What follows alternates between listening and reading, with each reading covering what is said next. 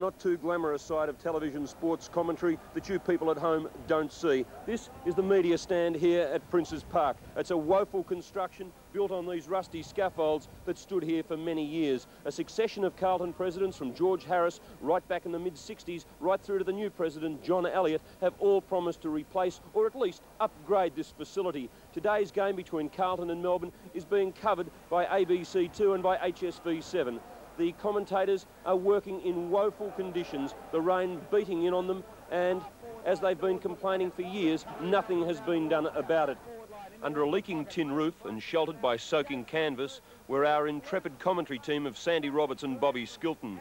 With the rain driving in, it was impossible to refer to their soggy notes or in fact even sit down.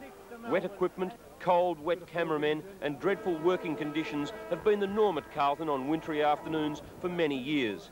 The conditions might have improved out on the field for the players and up in the stands for the VIPs, but for the men from the 7 Network and from the ABC, the conditions at Carlton continue to deteriorate.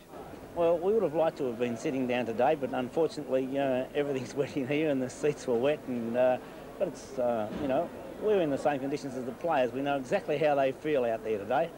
Alongside the television scaffold lies the vintage press box with its 2 cramped radio booths. 3UZ's Kevin Bartlett, Mike Williamson and the immense bulk of the whale, Brian Roberts, made movement difficult. Add to these cramped surroundings the difficult visibility and you begin to understand how decrepit the facilities are. It wasn't a good afternoon at Princes Park and the crowd of 17,000 found various ways of keeping dry and warm. For some, like Melbourne coach Ron Barassi, the rain merely cooled down the temper. To be fair, Carlton has promised again to upgrade their radio, newspaper and more importantly their television facilities. They've done so for more than 20 years.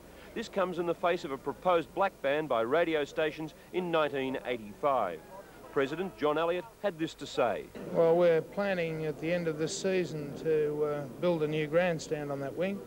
I imagine, looking at you, they weren't too good there today, but we've certainly got it in hand and we're going to have the best grandstand on that wing for supporters of football you've seen, and the media will certainly have a very, very good setup.